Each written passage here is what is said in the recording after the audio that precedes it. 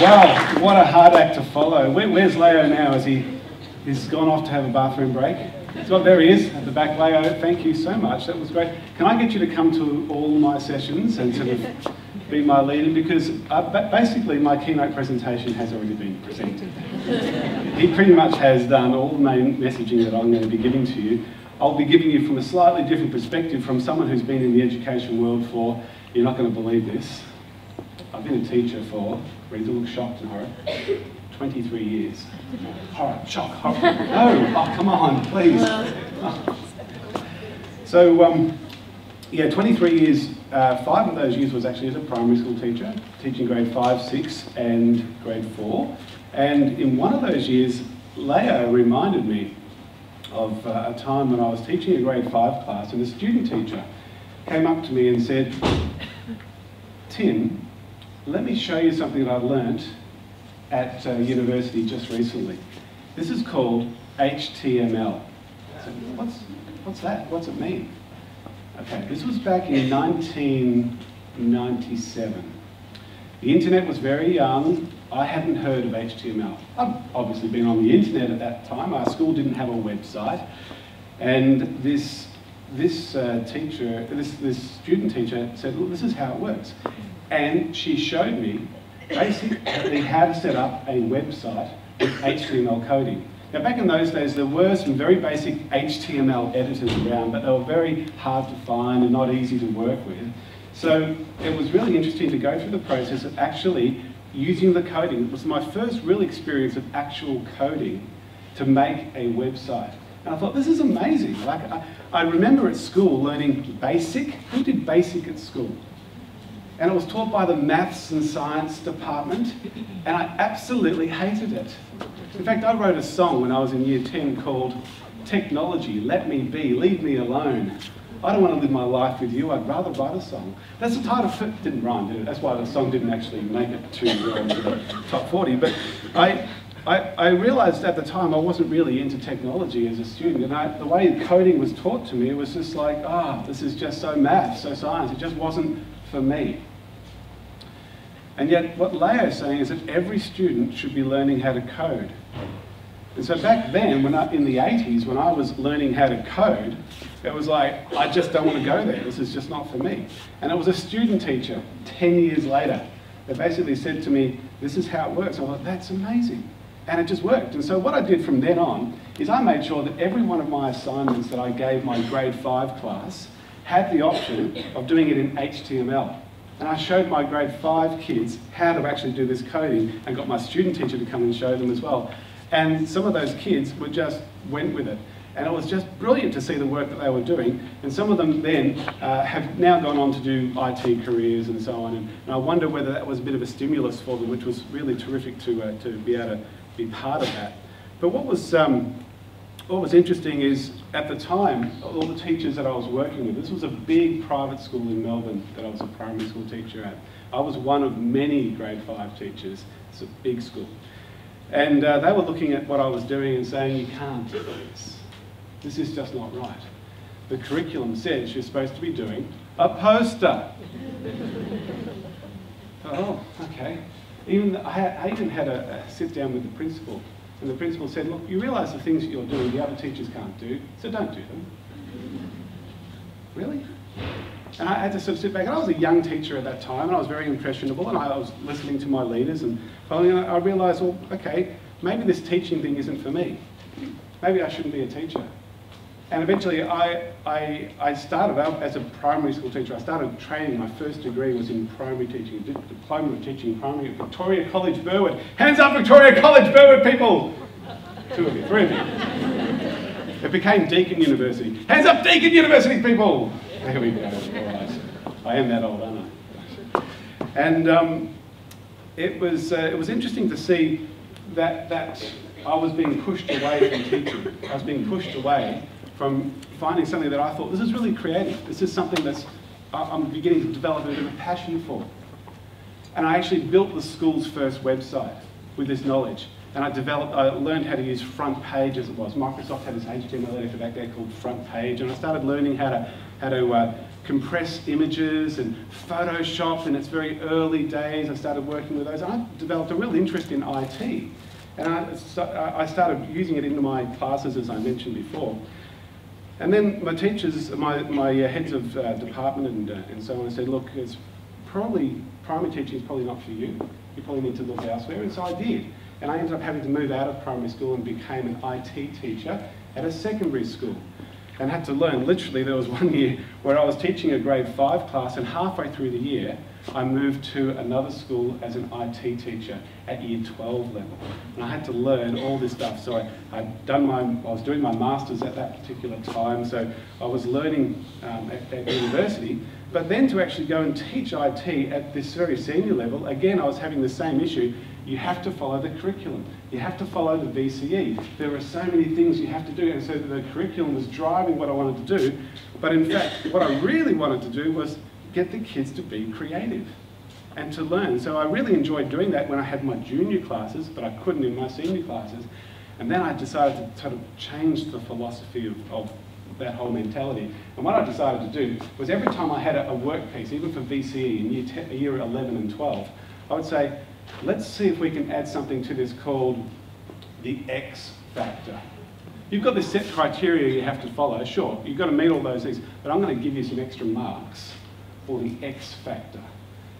And some of the kids, what is it? What do I do? The X factor, the way I grade the X factor is how many hairs on the back of my neck stand up when I look at your work. Wow. Some of the kids just go, this is really cool. I'm just going to go and going to make the best thing I possibly can. They'll spend hours on it and they'll just use their creativity so that they can get just those extra few marks that I put in for the X factor. Some of the kids go, how am I going to get an A+? How do I give you my X factor? Like, it just didn't get it at all. So it was really interesting to be able to try and be creative within a structure that is not creative. And it's interesting how we look at how the schools have been developed over many years. Schools were not designed to be creative. And I'll touch on that in just a minute. So let me just introduce myself a little bit more. I'm also the vice president of, one of the vice presidents of DLTV, Digital Learning and Teaching Victoria. Hands up if you've heard of DLTV. Great, I can see some hands up. Hands up if you've heard of ICTV, ICTIV. Hands up if you've heard of VITA. All right, ICTV and VITA are now DLTV. They've merged together. This is the largest ICT Teachers Professional Association in the country, and it's here in Victoria. And we encourage you, if not your schools to be members if they're not already, to make sure your school is a member of this group, but also for you individually to consider being a member of this particular group as well. And there's a lot of things you can do with this group. As you can see, there's a lot of advantages being part of a teachers' professional organisation that encourages creativity, that encourages professional learning of ICT in education. Mark Richardson's over there. Give us a wave, Mark. Stand up, Mark. There he is. He works for DLTV, and he's a good man to come and talk to at some point if you're interested in talking. We've got a booth? Yeah, a booth. Even better. With a special conference membership deal too. There you go. Special deal for you guys. So that's one hat that I'm sort of representing here. I wanted to make sure that was out there from the start, and I encourage you. In fact, in my first year of teaching, I started off as a primary teacher, but back in the early 90s, Jeff Kennett was Premier and he was closing down schools left, right and centre. Who was teaching back then in the early 90s? And remember those days when there were no jobs. I could not get a job as a primary school teacher. A male primary school teacher who had a music background, a music major at Victoria College Road, I could not get any work at all. So this private school called, guess what, Kingswood College. So that's 3 Kingswoods I've been involved with now. That private school called and my dad drove a Kingswood too. That's 4 Kingswoods I've been involved with. But Kingswood College, I did a teaching round there in my last year of primary teaching, and they liked who I was and so on, so they offered me a job as a music teacher. So my first 5 years of teaching was actually as a music teacher at Kingswood College. And that was a great experience. And I'm trying to remember why I went there, but oh yeah, as a first year teacher, my director of music said, can you come with me to a Teachers Professional Association? This was a music teachers professional association group, and I want you to talk to them about what you're doing in your music classes. what? I've just started this job. You want me to go and talk to a whole lot of teachers about what I'm doing, and I'm a first-year art teacher? And he said, yes, I'm going to help you. I'm going to support you in this process. No. He said, yes, you are. And he brought me along. We had to do this presentation, and I was so nervous. I had no idea. But I learned so much in the process. Hands up if you're a first-year art teacher. I only got a smattering here. Okay, for those of you who are first-year art teachers, if you get the opportunity to go and talk and present to other teachers, take it up. Because I learned so much. And that was a great experience for me to realise that I can probably offer something in the education world, even as a young first-year art teacher. And every year since then, since 1991, when I first started teaching, I've been doing exactly that. And coming to events like this and presenting to teachers like yourself. I've learned so much in the process to the point now where I've got this amazing opportunity to work for one of the biggest IT companies in the world. And I've been doing this just over a year now, and it's been incredible. We did the numbers just recently. We look up all the social media interactions plus the face-to-face plus the webinars, all the online interactions. I've literally engaged in 12 months with over 100,000 educators worldwide with this particular opportunity. It has been an incredible opportunity to go and see what's happening.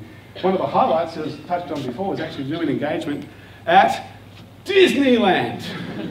That was pretty awesome. In fact, I met one of my heroes there.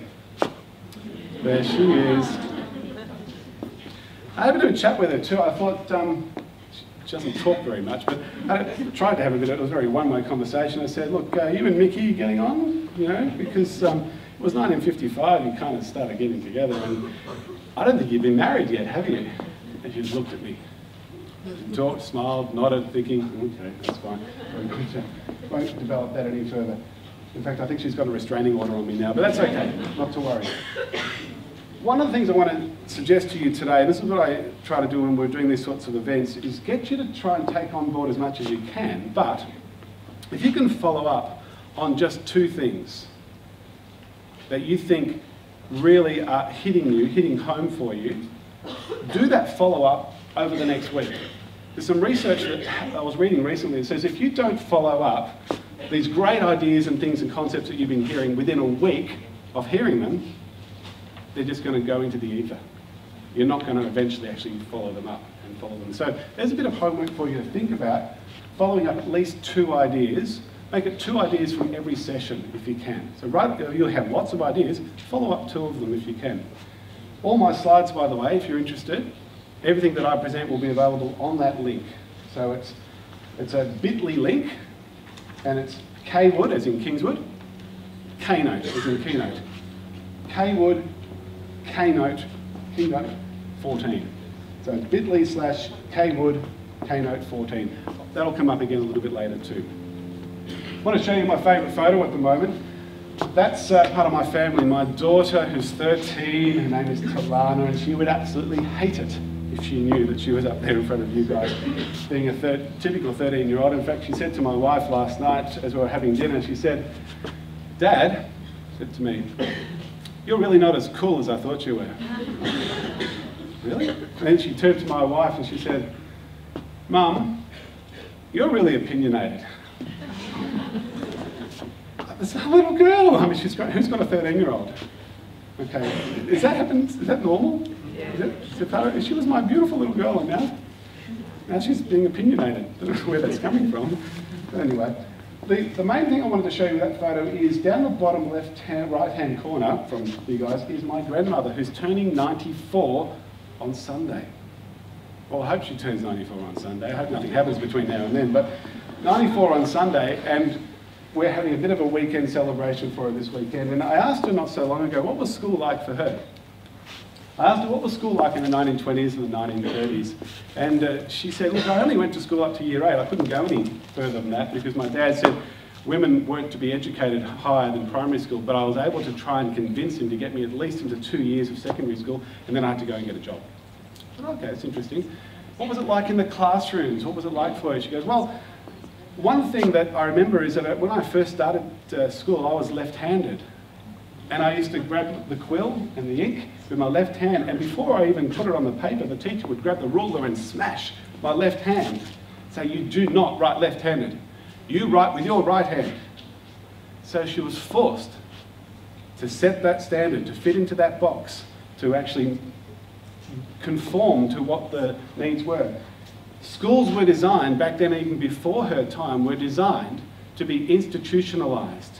They were designed to get as many people as you can through to get them into sort of factories. It was all the Industrial Revolution sort of stuff. Schools were designed not to be creative. Back in those days, schools were all about a teacher at the front of the room and rows of desks in the classroom. Gee, I'm glad that's changed now. I'm travelling around the world now with this job, and I am seeing some changes, but it is slow. Most schools that I go to around Asia Pacific still have the teacher at the front of the room and the rows of desks. And everything is kind of focused on the teacher. But I'm seeing changes.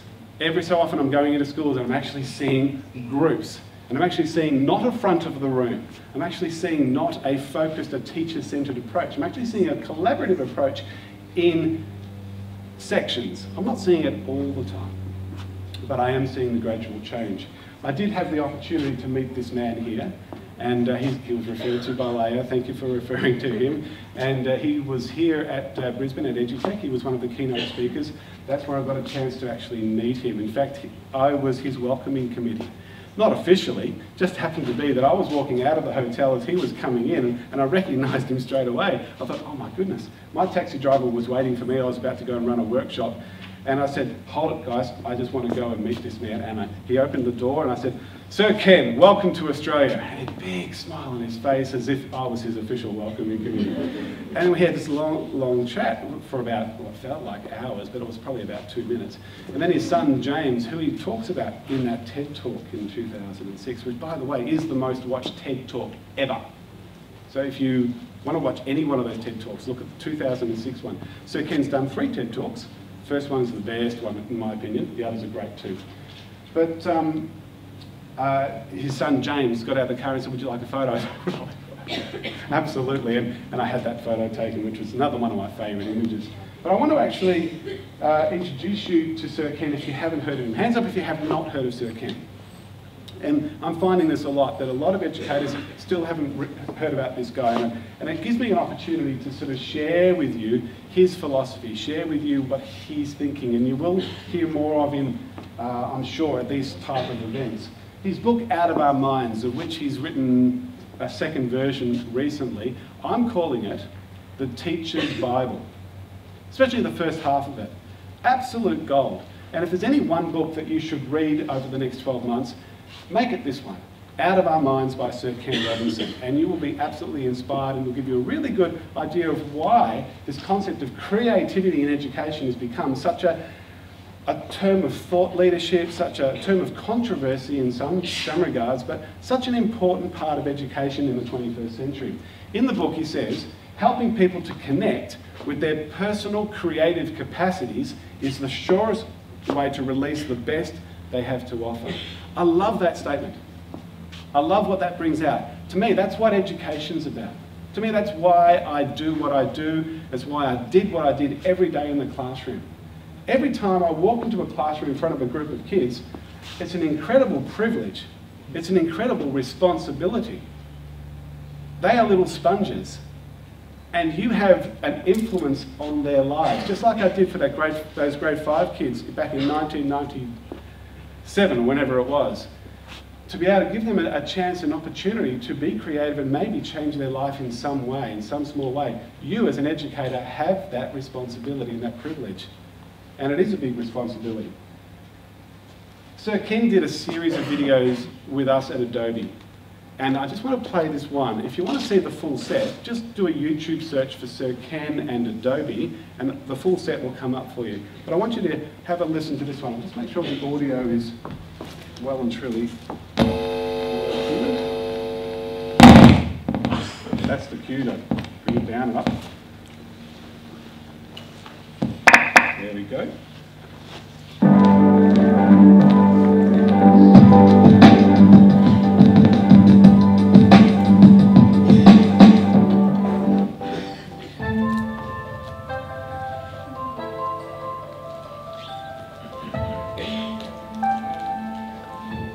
there's an assumption that's often made which is simply not true when people think about education. And the assumption is that life is linear, that you can anticipate and foresee and predict the lives that people will have. And that assumption shows itself in the way that the school curriculum is managed, how it's narrowed to certain disciplines that are thought to be more useful. It shows itself in the obsession with standardized testing, for example, where all the emphasis is on conformity. And when you talk to politicians about why schools are like this currently, often they'll say it's in the interest of the economy. This strikes me as very ironic, because if you speak to business leaders, they say they want people who are creative, who can innovate, who can think differently, who can work in teams and who can communicate. All the things which are not now being taught in schools that have to submit to these rather standardized programs and policies.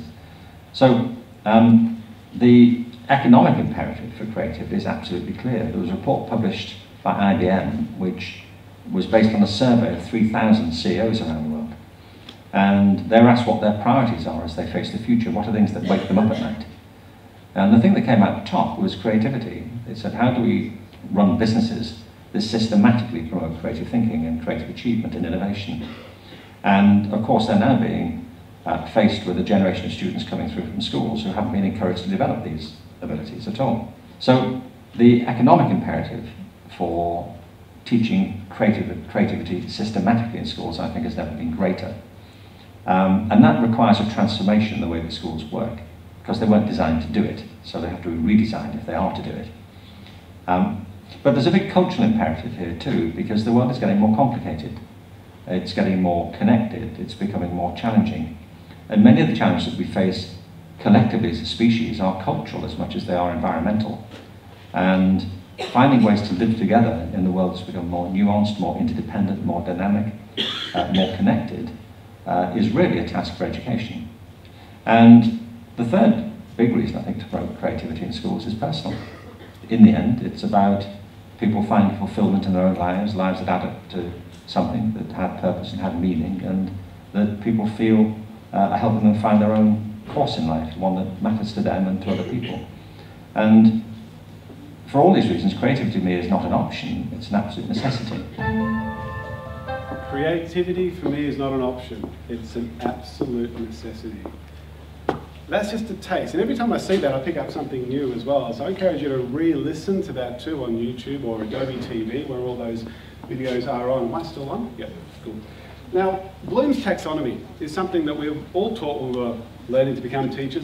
Back in 1956, we were taught how important it is to think beyond just the basic remembering of facts and figures, which is a base level area of Bloom's taxonomy, and bring it right up to the ultimate. And according to Bloom, the ultimate is creativity. And yet, we tend to be so focused at this base level of learning, with our standardized testing, with making sure we've covered numeracy and literacy perfectly so we can do really well with our standardized testing approaches. And that seems to be a culture that is not just here, it's a culture all around Asia Pacific. And of course, from my perspective, I think working with Adobe stuff kind of helps you reach that sort of pinnacle. Of course, our software is available in all those areas. I love this kind of pyramid here because it gives you examples of how ICT can help in all those areas. And Adobe is the kind of the leader in the creative industries. It's the software of choice by creative professionals. And so I'd like to bring it up there, and I'll give you a little taste of how you can use the creative software that you probably already have on your computers that you don't even know you've got, and how it can be used effectively in a minute. But when I was learning how to become a teacher, and even while I was teaching, there was a lot of development of what we know about the brain. When I was learning, we were sort of taught there was a left side and there's a right side, and you're either one or the other, or a little bit of both, but you kind of prefer to one or the other. What we've learned now, that's not the case anymore. What we've learned now is a lot more complicated than that. It's nice to think it's that simple, but it's not. And in fact, what we're finding is that there are so many connections around that if you're stretching your creative side, it's going to be helping the other part of you as well. If you're working on the other part, it's going to be helping on your creative side. It's not as simple as saying you're either creative or you're not. And as Leo said, he believes everyone can be creative to a certain point. It's not just him. I've met Leos all over Asia Pacific, and a lot of them will come up to me and they'll say, Dr. Kitchen, I love coding, but my teacher won't let me do it because it's not on the criteria sheet. In fact, I was going to ask Leo a question with that iBook thing that you did there. Did you pass that test? Did you actually get a good mark for it? Yeah. Good. I'm glad. Because a lot of teachers will say, no, you meant to do a poster. You didn't do a poster. It was on the criteria poster. Sorry, you're getting an 80%, not 100. You know, and that is kind of the framework that we've kind of been living with and having to cope with. Interesting when you look at some of the most ingenious people that we've ever come across in the 21st century. This man often comes up as one of them, Albert Einstein. What we've found with him is that he spent a lot of time in his creative mode.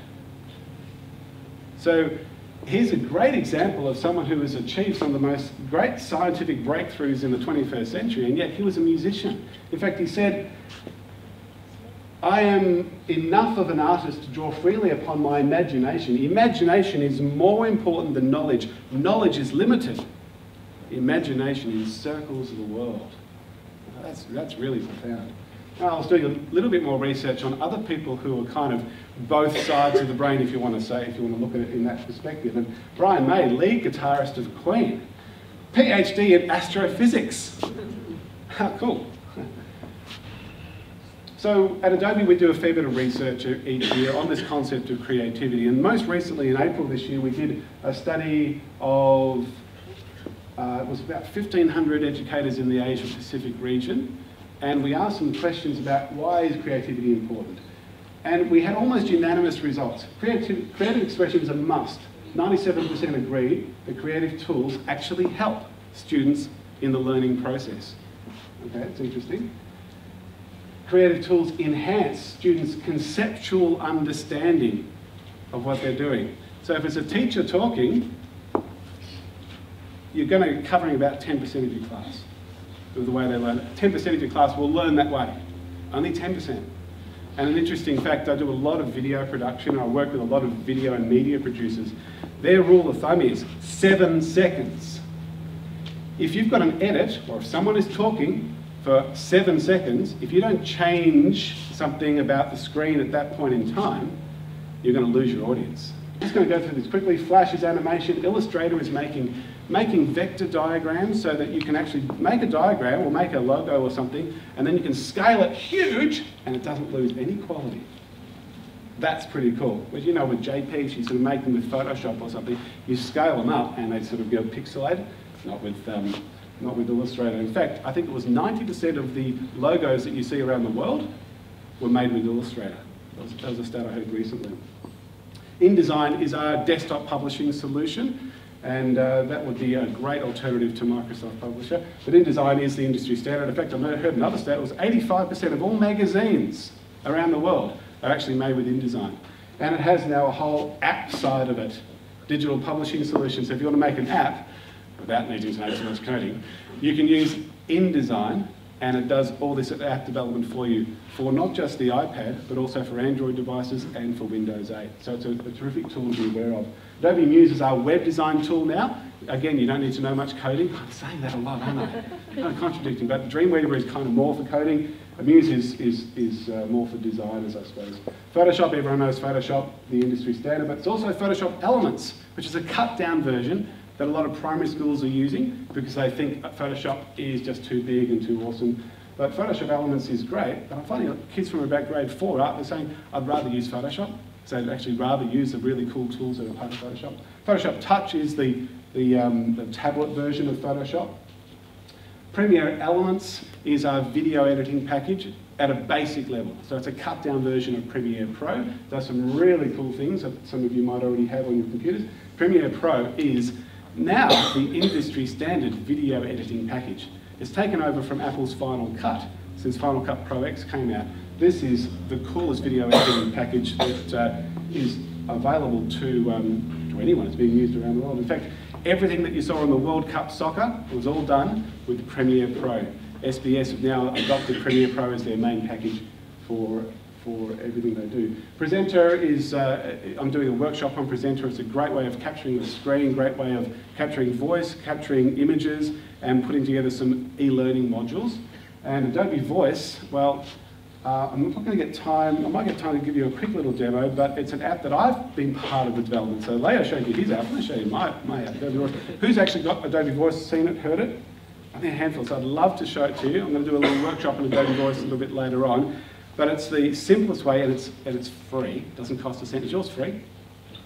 Mine's free.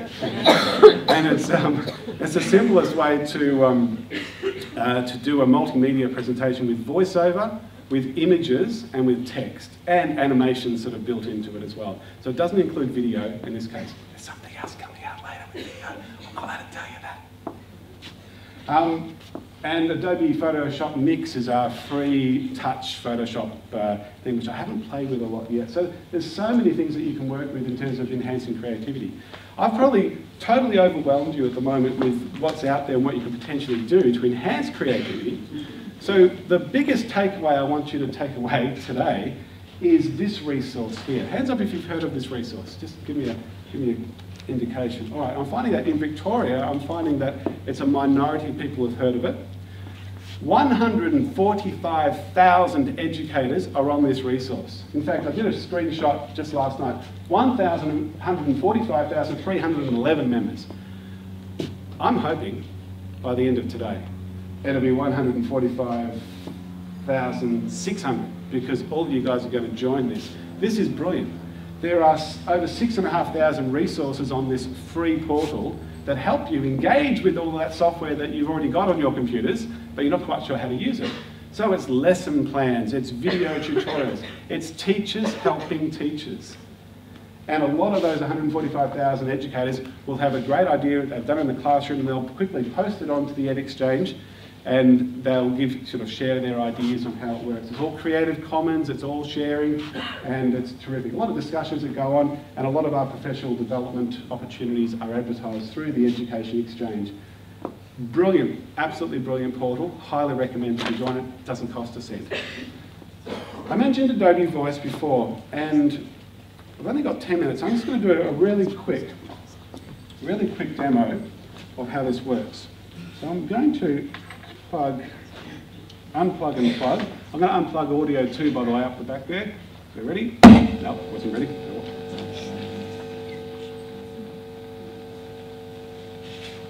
You might want to kill the audio on that just for a sec.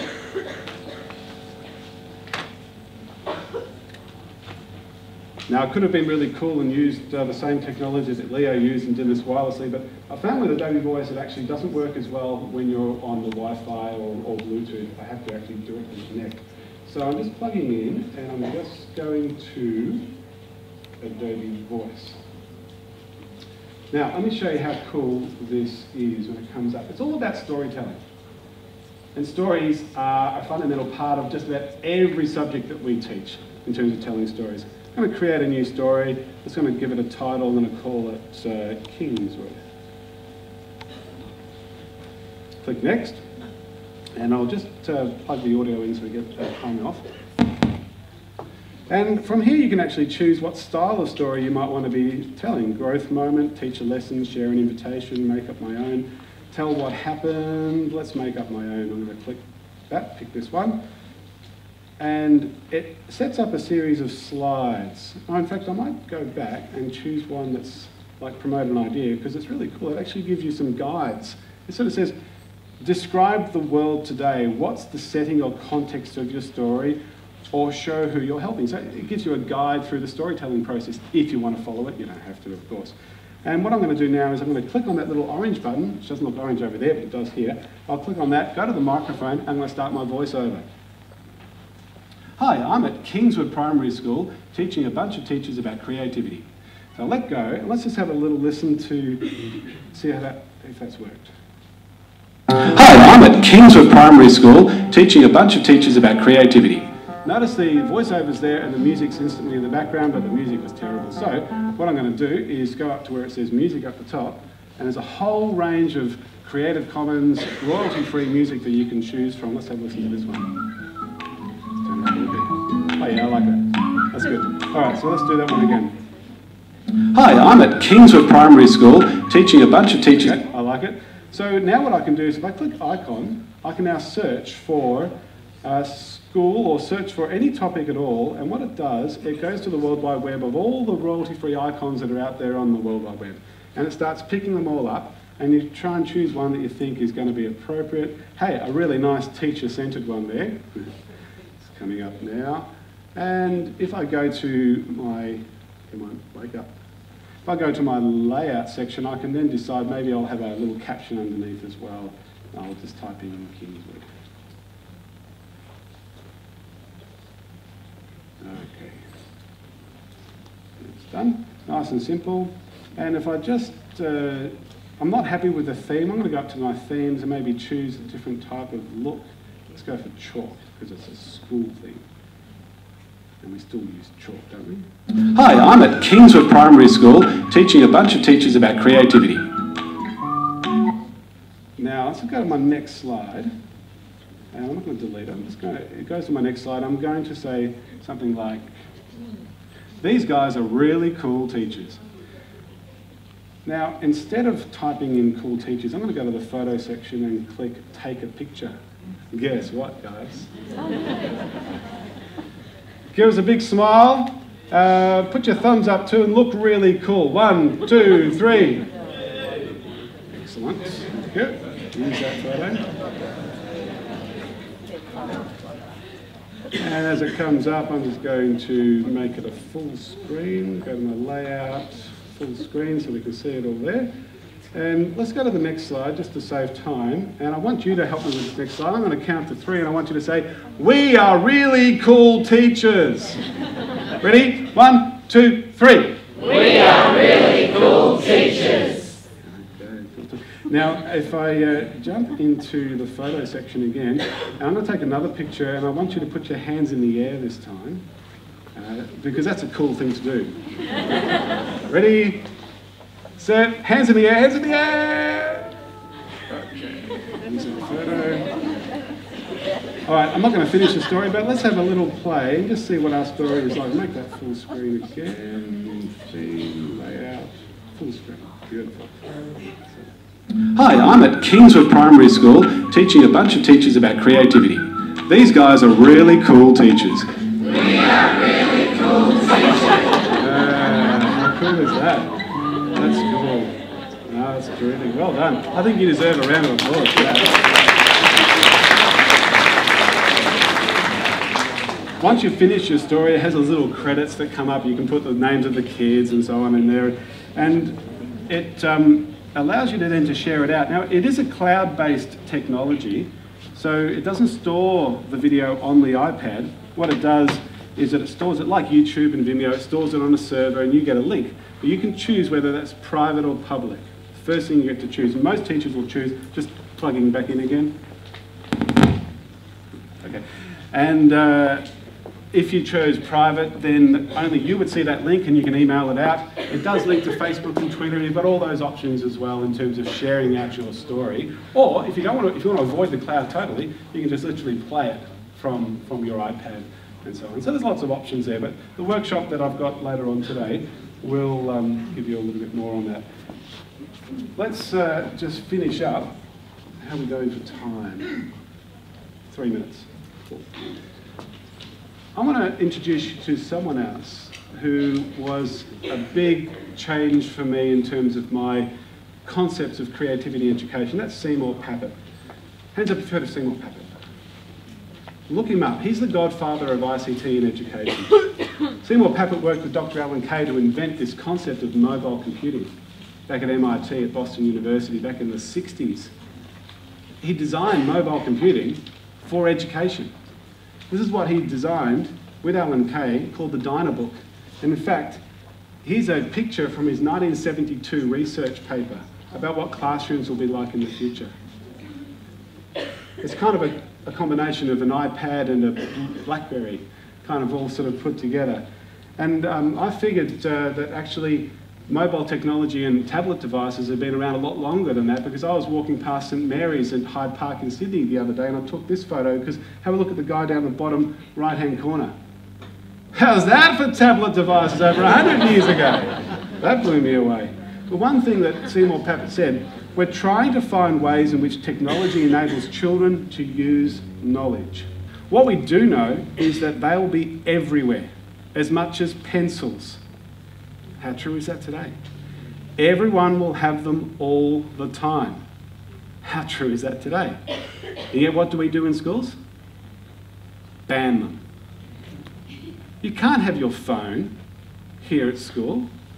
Who knows who will ring you during class time? And with everyone having computers all the time, it is inconceivable that learning will be like it's been in the past. There will be new ways of learning, but it's up to you and me and all of us to invent that future. That was 30 years ago. And I reflect back on today and think, would Seymour Papert, if he was here today looking at the way we teach, would he be realising his dream and his goal of where learning and where education will be in the future?